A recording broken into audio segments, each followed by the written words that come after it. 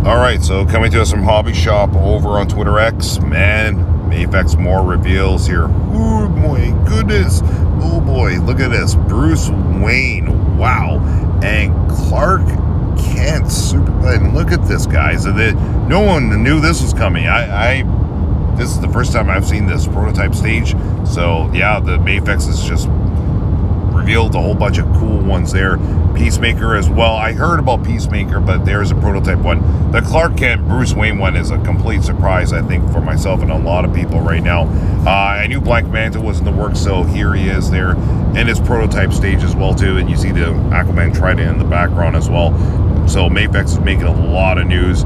Here is Nightmare Batman. Boy, it's going to be interesting with all the other guys that are coming out with it. Muff Toys is one that I know doing it. So, yeah, I mean, it'd be kind of cool to do comparison-wise with them. Wonder Woman, Gal Gadot's there. There you guys go.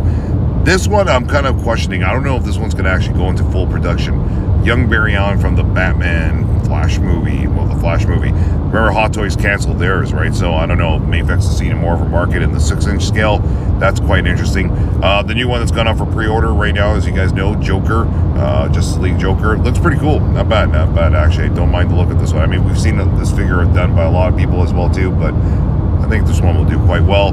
Then we have here Mr. Cavill's Superman with the red eyes there. That looks great, doesn't it? That's looking sharp. That's a nice looking Superman, I tell you.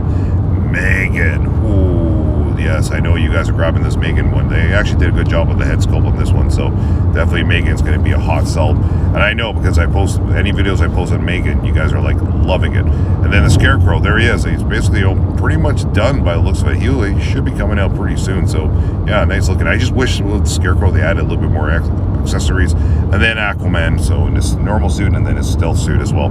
Anyways, you guys can head on over to Hobby Shop over on Twitter X, link in the description of the video, and check out more over there. And as usual, drop a comment, hit the like button. And yes, I am in a car right now in Florida traveling around, as you guys know, whoever follows our channel, that we are on holidays. But in between going from city to city, I try to do as much as I can to keep you guys updated in between car drives. Take care.